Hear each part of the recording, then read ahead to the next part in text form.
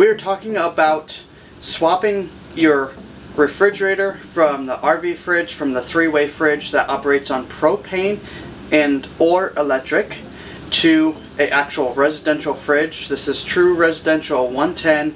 You need to have an inverter supplied. We'll talk about that in a little bit. But I wanted to go over, make this video. It's going to be short and sweet.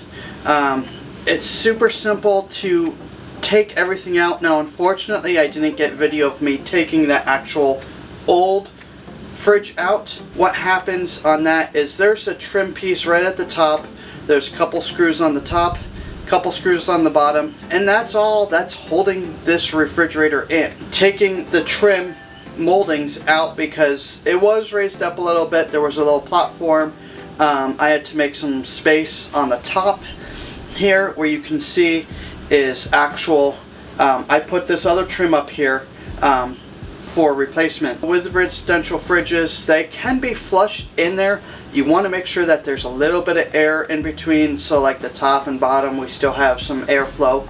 That way it just keeps everything cool, it keeps things running properly.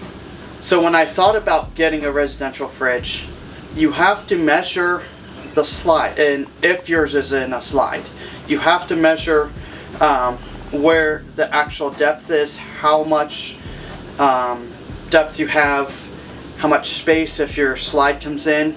So the little gap between, usually those ones are flush to the actual counters here in the RV. Now we bought our refrigerator on Black Friday from Home Depot, and the reason why we bought it from Home Depot is because they would come and actually bring the fridge inside the RV for me. All they had to do was take the front doors of the refrigerator off. Freezer door actually came out as well. So they took those off to fit the refrigerator sideways through the door. I already had the space prepped for them, so then all they had to do was push the refrigerator up into the slide. And so now let's go over how I actually took the propane line off. And on the back side of the old fridge, it's a three-way fridge. There's propane line, and there's a 12-volt line, and there's an actual electrical 120, 110 plug on the back.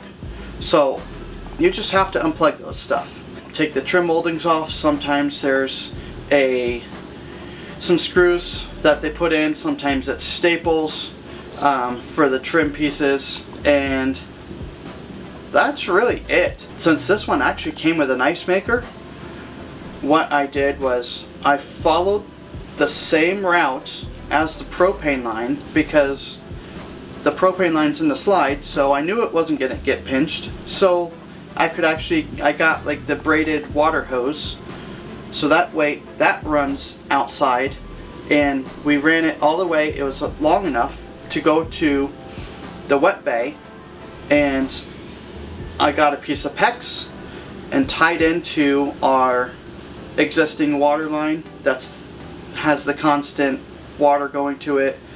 And so I made a shut-off valve. That way I can shut the water off to the supply line to the ice maker if I need to. Now you have ice. We have ice in an ice maker, and we don't have to have a countertop ice maker, which frees up a whole lot of space. As many of you know, is sometimes you are limited on counter space. So having a big ice maker somewhere is just not feasible. So that helps alleviate that process. I hope that this helps you out, and if you wanted to do it yourself, it is very simple to do. If you're able to do it, it's a great way to get more space in the fridge and freezer. It helps us out tremendously because we're full-time, so that way we just are able to store more stuff. Guys, remember, cherish the journey and to cherish those moments that you're in, because you're not promised tomorrow. So get out there, make memories, and we'll see you guys on the next one.